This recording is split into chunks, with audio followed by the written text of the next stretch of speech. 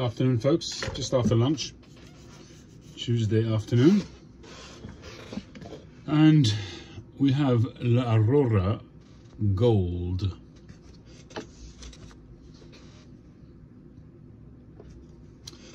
It says on it Aurora Preferidos, 1903 edition, Dominican Republic. I like the case, it's very cute, sort of a perfecto shape for the perfecto shaped cigar in there. And it's a really nice shape because you've got quite a pointy torpedo top, but you've also got that real torpedo shape where it kind of tapers back in on the foot. It's got a very nice aroma, cocoa-y, chocolatey, musty, spicy. It's a bit Cuban-y actually on the. So see the spill in there? No, there isn't. That's a good aroma. Obviously, because it's housed inside this, the aromas are all going to stay in there. It's like a mini humidor within a humidor. This would have been in my Tupperware container. But a very nice musty aroma. And I've had this in there for a number of years. I don't remember exactly how many, but it's probably been in there for 4 or 5 years, possibly. And what I tend to do when I've got cigars that I want to do a review on, or I should say a video on, I don't consider mine reviews per se. They're just sort of smoking experiences, they're impressions. I don't have a professional intention when it comes to doing my videos. So it's just sharing my experience really of a particular cigar. So what I sometimes do is I look online to see what the profile is, depending on what mood I'm in, see if I fancy it. And what I've found is that a lot of these come up as having a peppery profile, and I don't really particularly like the heat of pepper in my cigars, so I just put it off and I just leave it in the Tupperware. So the good side of that is that there's a bit of age on these cigars because I've not wanted to smoke them. The downside is that they're not getting smoked. So I decided that I'm just going to take a cigar out. I'm not going to look it up because I don't remember the description of each cigar, and I'm just going to smoke it and say it like it is. You know, if I don't like it, I don't like it. Ultimately, it's going to be based on my own personal preferences, and it is what it is. So let's get going. So this one, I actually don't even know that much. I will research is to know what the vitola is. Aurora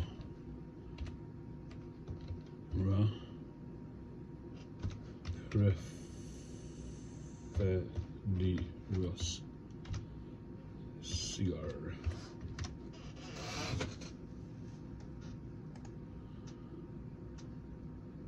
Okay. It looks like you can buy them on here in the UK.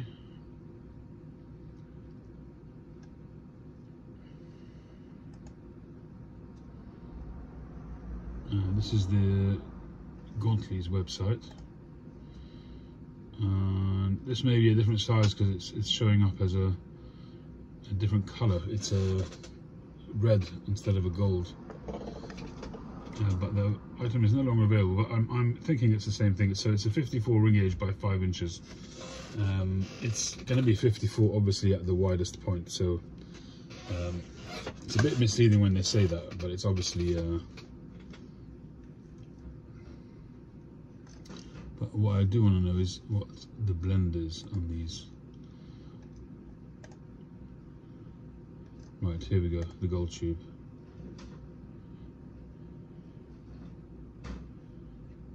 So apparently these are no longer available by the looks of it. A recreation of the first cigars that established La Aurora as a world-class cigar factory in 1903. The Preferidos Gold Tube Duo cigar is complex and subtly sweet, crafted with carefully selected, expertly aged tobacco for a rare and perfectly balanced smoke.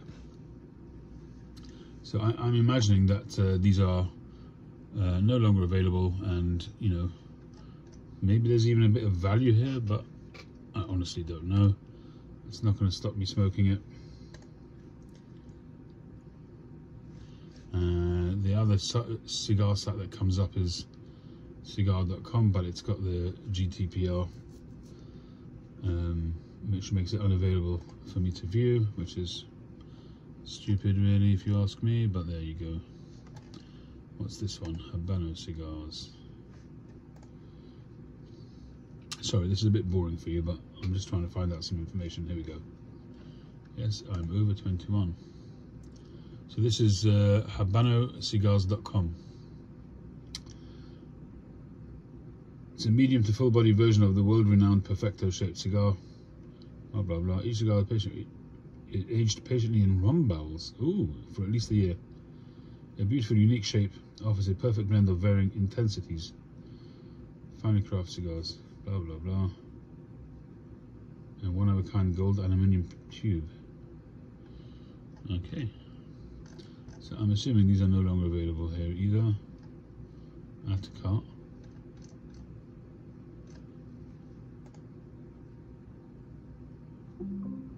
Well, the add to cart doesn't work, so presumably no longer available.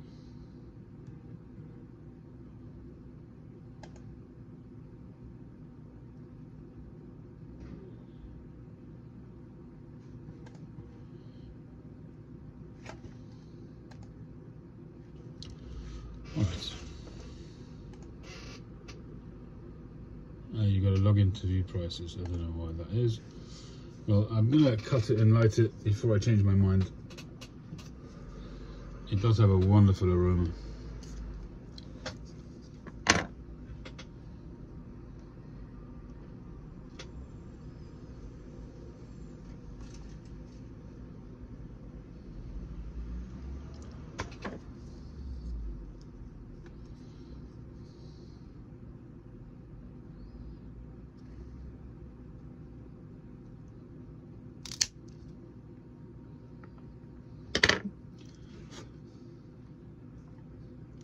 Great draw. Sweet fruity, stone fruity, pre-light flavour.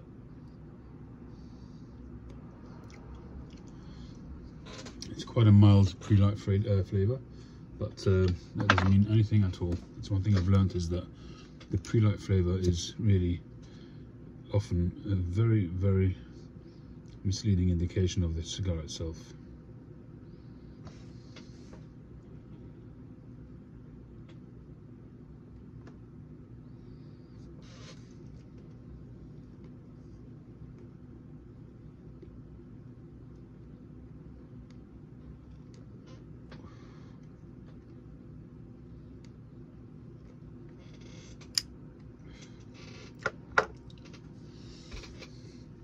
It's got a very dry wood flavour right now.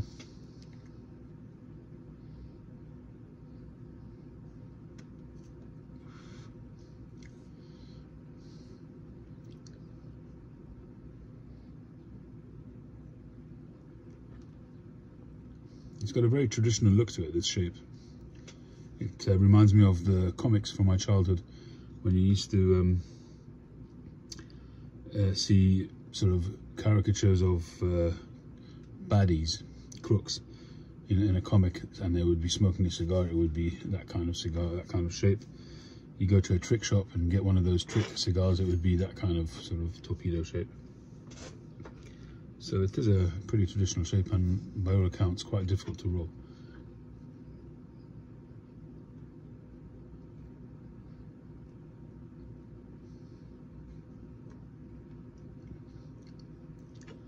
Well, I think we'll let it sit for a minute. I still have yesterday's Open Master on the knobber. And I have my coffee, of course, but whoops. I have my coffee, but I'm a bit worried that if I drink it, I'm going to add flavour to my palate.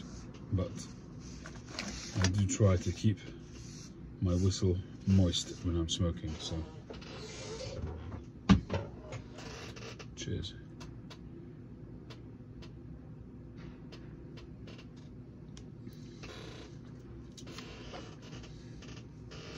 Trying to see what we can do with this block.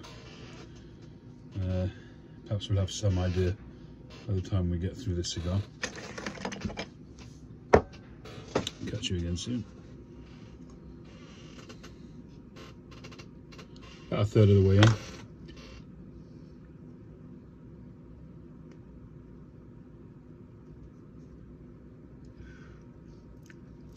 In the beginning, it wasn't very, the smoke output wasn't great, but now it's really nice. Lots of smoke output, nice burn line, good draw. Very dry. I'm not really getting any sweetness. It's very dry. It's a bit like the pith of a walnut. It's that kind of dry and savoury. It's a little bit peppery, but not too much.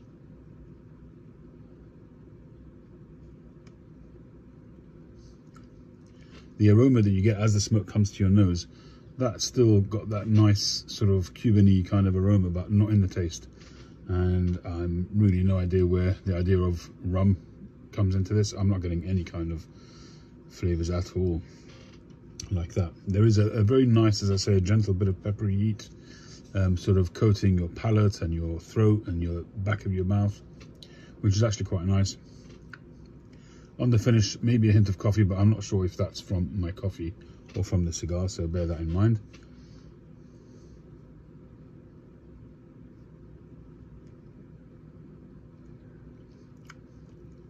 Very dry, but actually I'm quite enjoying it. It could do with a little bit of sweetness there, and that would make it really nice. I don't usually go for dry, savoury cigars, but this one's actually quite pleasant, so I'll continue to enjoy it. Feeling a bit busy, so the cigar's gone out. Just gonna relight.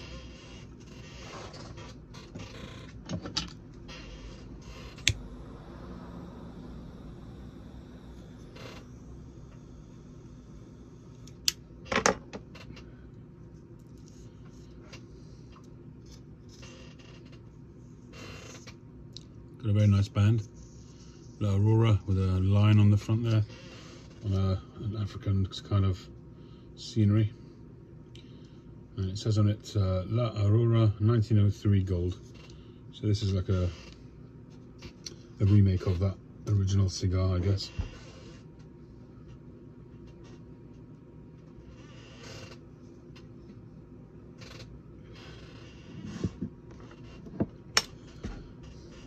The taste hasn't really changed very much.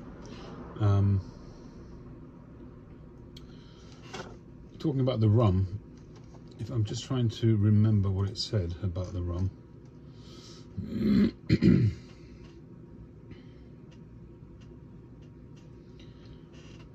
Each cigar ages patiently in rum barrels. So I get, maybe, if you remember when I first took it out of the tube, that really lovely aroma that I got, that's probably was contributed to by that rum, and that I can get. In the flavour itself, I'm really not getting it at all.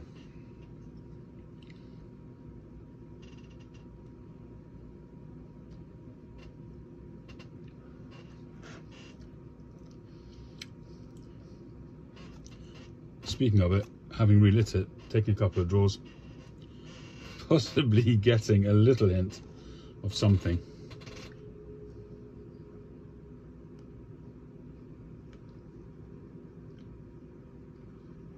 No sooner than I said that I wasn't getting any hint of anything. Getting something, I'm not quite sure what it is, but it's certainly getting fuller in terms of flavour. There's definitely more flavours coming through.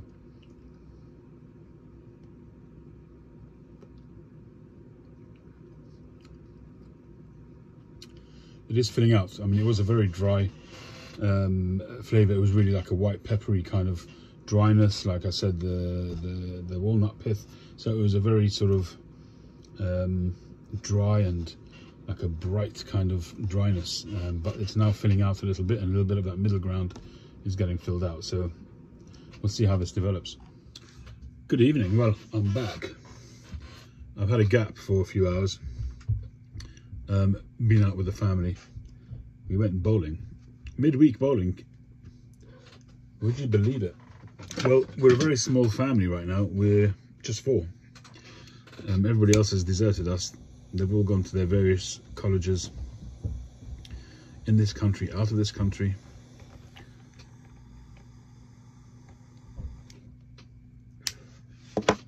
So my wife had this grand idea that we should go out with the kids once a week, midweek. So today was the first one, so I said, fine, I'll come. But I have not promised to go every week, because we try and go out on Sunday as well, so.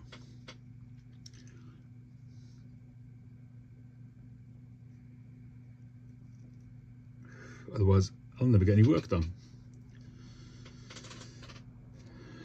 We've got another coffee on the go.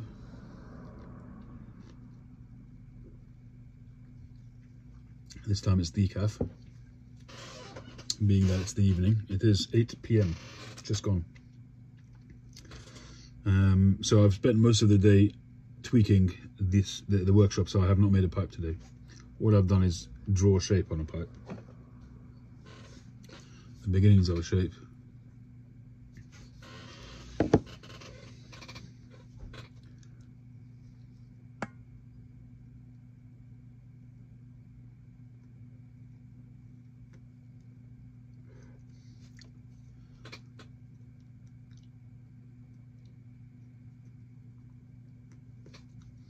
It's definitely gone savoury again. Around the halfway mark I was getting a little bit more flavour coming through, but that seems to have dissipated once again. I'll give it a chance to kind of get back into things, seeing as it's had a bit of a break. But I'm purging the cigar, so it should refresh the flavours.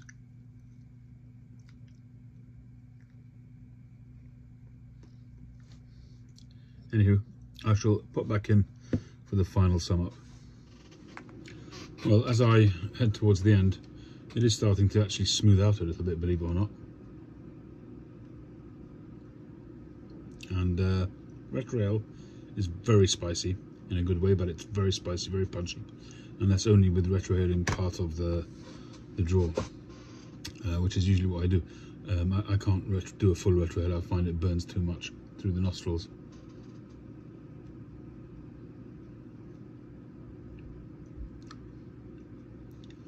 But it's definitely giving a little bit more flavour now, but although it was smoother, it's still coming towards the end of the cigar, so there is a little bit of a sense that it's about to turn and become bitter. It's quite close to that, I feel.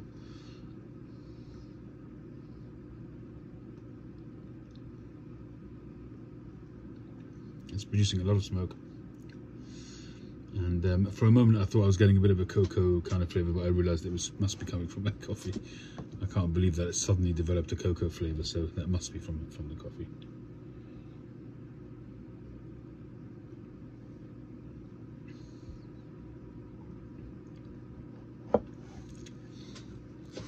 Alright, so I think I'm going to summarise. Visual construction, well, a very attractive cigar.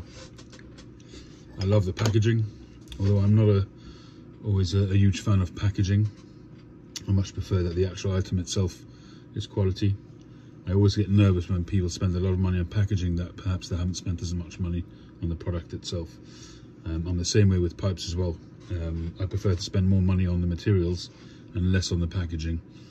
It's nice to spend money on the packaging too if you can get paid for it. I'm all for it, but in my case, when I'm trying to make a living, I prefer to spend money on the materials.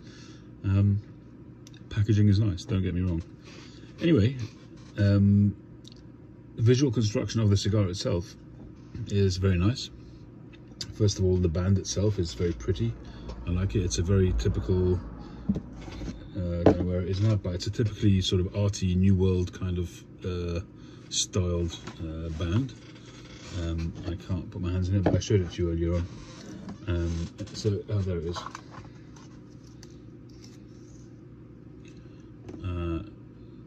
It's just a nice, colourful, well-made band, and it looks good. It's fairly typical for the genre. But for me, obviously, it's the vitola. The vitola of this pipe, the shape, the size, is just something else. It's for me, it's on another level, and that earns it really high marks. It's got a nice sort of between the mid to dark cocoa coloured wrapper. It wasn't maybe the finest quality wrapper. There were a little bit of lumps and bumps here and there, but nothing untoward. but the shape of it for me is just fantastic. So for me, the visual construction on this particular cigar gets a 9 out of 10 easily, purely because of that vitola. Mechanical construction also very, very good.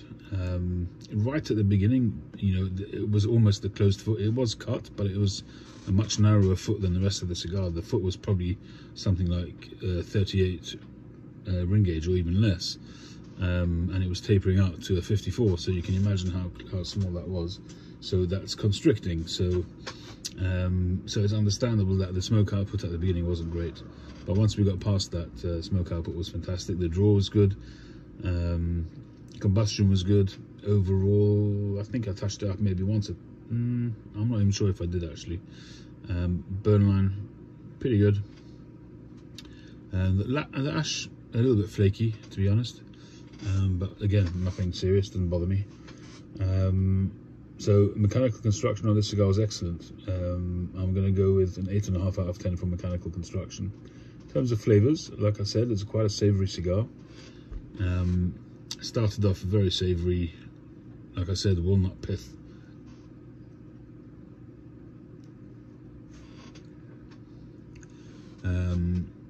And sort of a white peppery kind of flavor, along with that bright sort of walnut savory dry kind of sensation, and it pretty much stayed that way throughout. It did have its ups and downs. It did get a little bit hot in the mouth at times, chili heat, peppery heat, not temperature heat,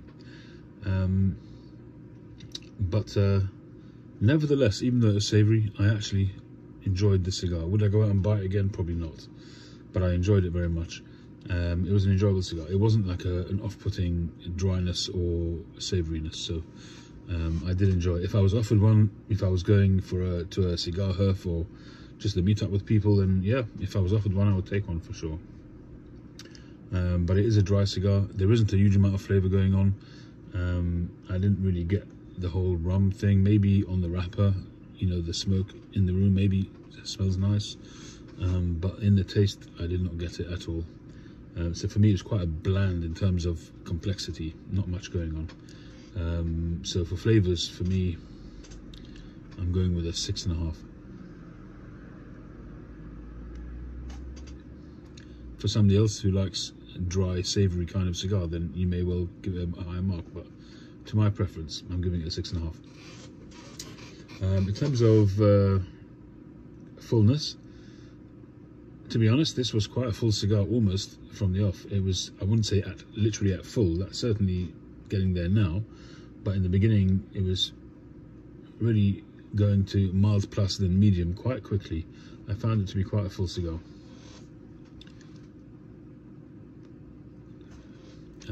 So for me it's medium plus easily, medium moving on to full. And in terms of strength, actually I found this to be quite strong already in the second third, so I'm going to go with medium in the beginning and then moving on to medium plus, possibly going to full. You know, if I carry on, I would say it'd probably go on to full towards the end. So quite a punchy cigar really. Overall mark,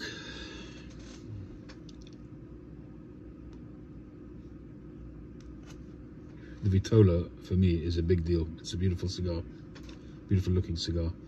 It obviously falls down on the flavors, and ultimately that's going to be the driving force behind the marking. So for me, I'm going to give it an overall mark of 7 out of 10. So this has been the La Aurora Gold, the La Aurora Gold, Aurora Preferidos 1903 edition. Thanks very much. Catch you on the next one.